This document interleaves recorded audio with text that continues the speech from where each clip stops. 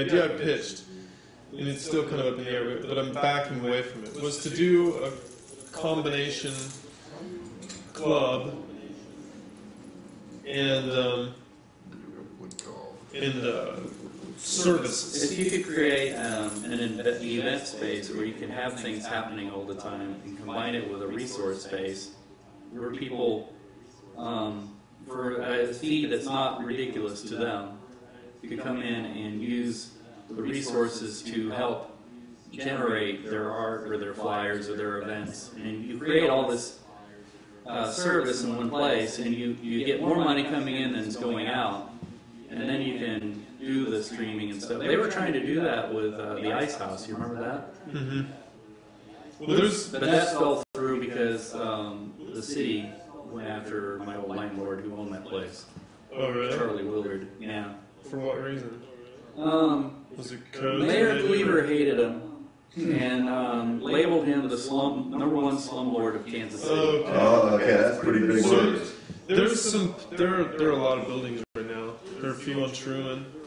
I mean, there's some places. Well, even your idea of a school, and I was thinking, the simple approach to that is to figure out, approach the school district and ask them how much they want to rent a school.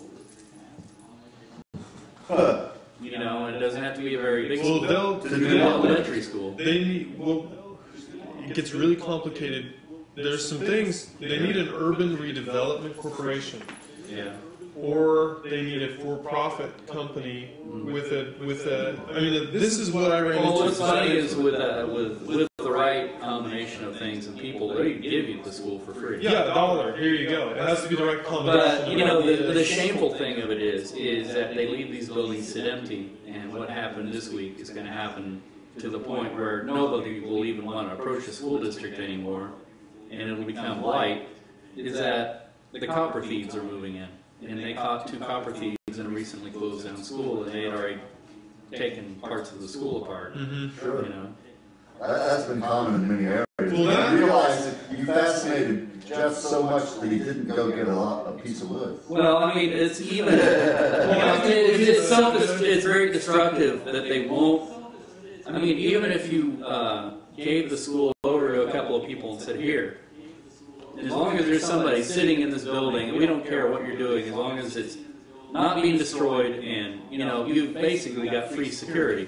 They have to hire security guards to watch these buildings, right? And those security guards can't. It's insurance. There's certain large scale liabilities associated with the buildings that have to be assumed by an organization that's capable of carrying the correct insurance and liability. But even that stuff can be signed away, you know. Definitely, it can be done. I'm not a naysayer. It's just that is a big deal. It's a bureaucracy. What's the plan? I mean, like, what would the plan be? Now, what I'm an advocate for is taking a school. Yeah, and we talked about it. Taking a school and turning it into a community center, opening up for artists to have their loft and art space in return, they give back to the community by encouraging underprivileged youth to come in, and they can hold art classes or, you know, and get them active and involved in art programs. If it's a nonprofit, I'm afraid that it's invariably going to become stuffed shirt and yeah. Well, nonprofits always have to merge into a position where they don't offend anyone, and they become less and less effective because they become more and more hamstrung by fear of offending people. Yeah. They narrow their focus instead of the art. Because there's lawyers looking for, they see all that money out there, and there's lawyers looking for that. And so a for-profit entity that has limited liability is in a better position to maneuver.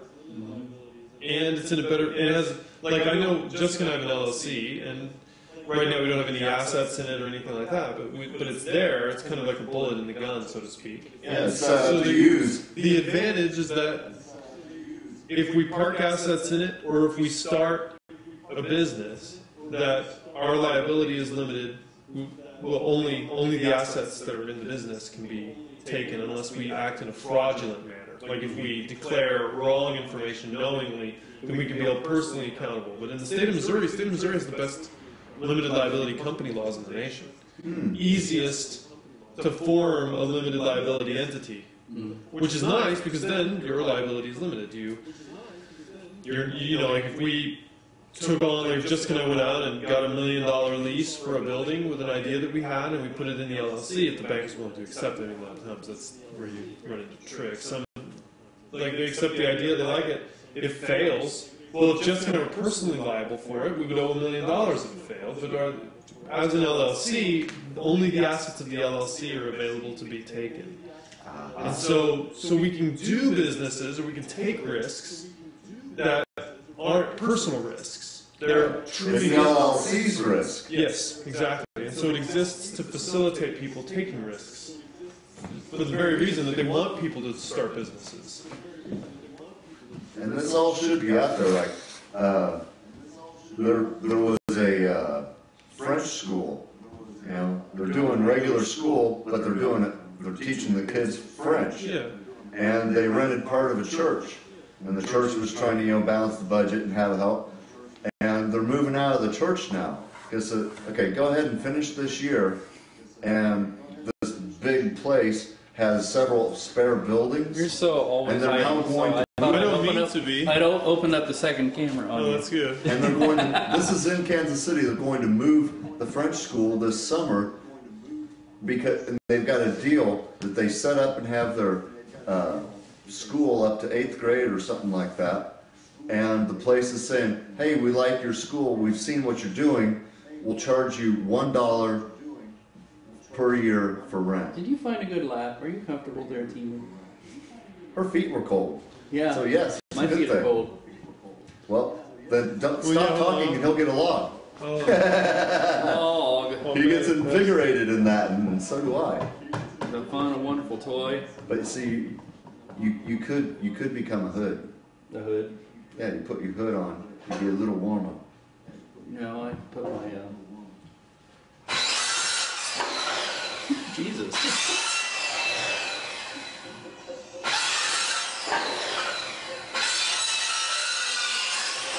He gets wood the old-fashioned way.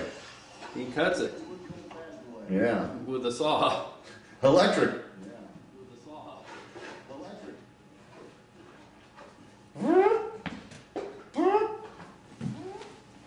I'll cut my head off. Did it interfere with the signal, or? No. Oh, okay. No, we just heard it a second or two later.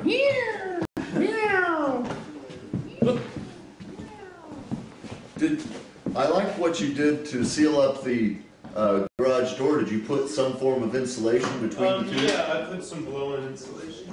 Perfect. Very good. I knew that'd be a good help for the home. Can we get a picture of Jeff now?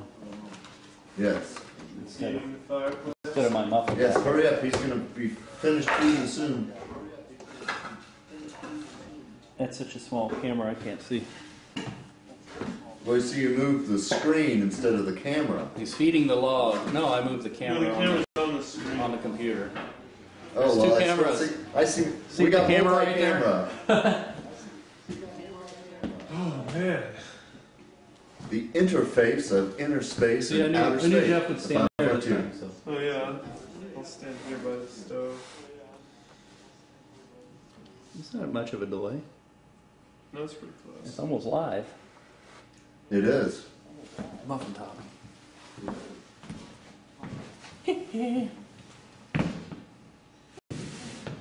Well, it would be We're nice. back to And if we three. had people talking to us, it'd be even more entertaining.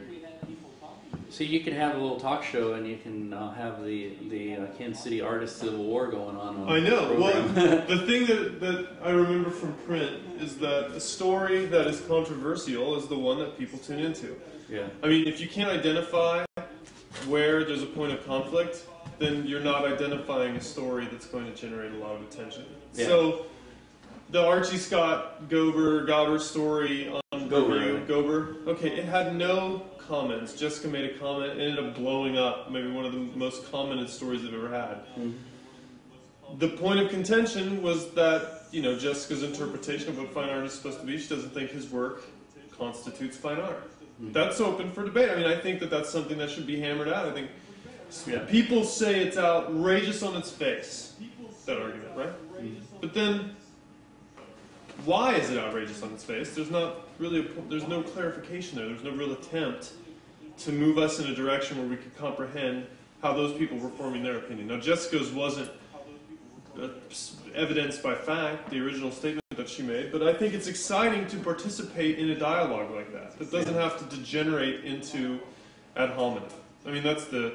But yeah, anonymity permits that. Yeah, anonymity does permit. I'm fine with that. I think it's okay because I think it evidences that the people who were anonymously citing have no argument. Yeah, they have no argument, and that doesn't make the position. It doesn't necessarily make them wrong and Jessica right, or Jessica wrong and them right. It's just that it shows that you're dealing. You know, just like when I was talking to you guys last night about a thing I call office karate, the politics of the office, which is basically what we're talking about. We pick our battles in such a way, you know, and one of the things is to be nice and let the other side do the attacking, if there is another side. And when I said the word enemy, I didn't mean necessarily enemy as in there are people out there that are enemies. I mean as in an enemy can be an idea or an attitude. And I think that's what we are looking at, is there's this idea or attitude that we are fighting against.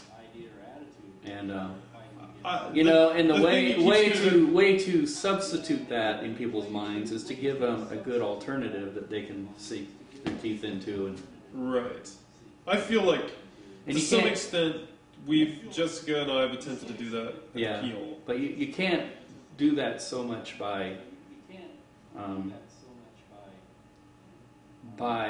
doing what is viewed as an ad hominem attack, you know, like a Pearl Harbor type attack that just pisses people off. Well, I don't know that. I mean, Jessica and I didn't. That wasn't a tactical maneuver. I mean, it was Jessica commented. I didn't even know about it until she pointed it out. Yeah, and there's the seasonal affectation disorder aspect of it too. Sometimes we've been trapped indoors. It's cold outside. Yeah, sometimes people tend to not formulate their ideas as well, and it comes out as a personal attack, or they get their personal feelings mixed up in it too much. I've done that so many times and felt sorry that I did it in the end. You know, I'm like, oh, why did I start this little flame war? You know, and I just got people all riled up, and you know, my ideas disappeared in the milieu of ad hominem attacks. But your name was remembered, maybe. Yeah, I mean, the name was remembered as, oh, that's that pain in the ass. Here he goes again. You know. Right. I mean, you know, I don't mind losing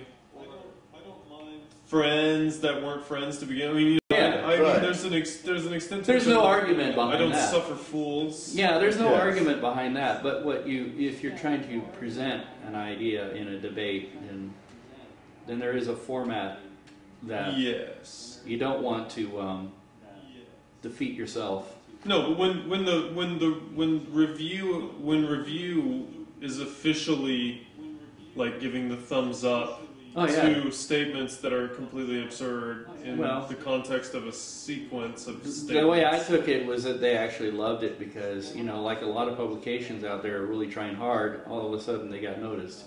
Right.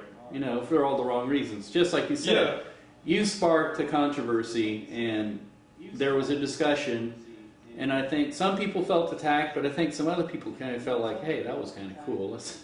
That was exciting, you know? It gave us a reason to care for a position that we take automatically. I mean, people automatically take the positions without thinking about them. When they're forced to think about them, they become enervated and angry in a lot of situations because they normally don't have to justify their belief structure. They just get away with having it. And so I'm thinking we are formulating some pretty strong positions, you know, the cutting of the velvet rope and all are welcome and be yourself and you know, strive spirit, right? You know, strive to do the best work you can. Don't you know, like there's a lot of people out there trying to put out crap and trying to sell it for a lot of money, thinking that, you know.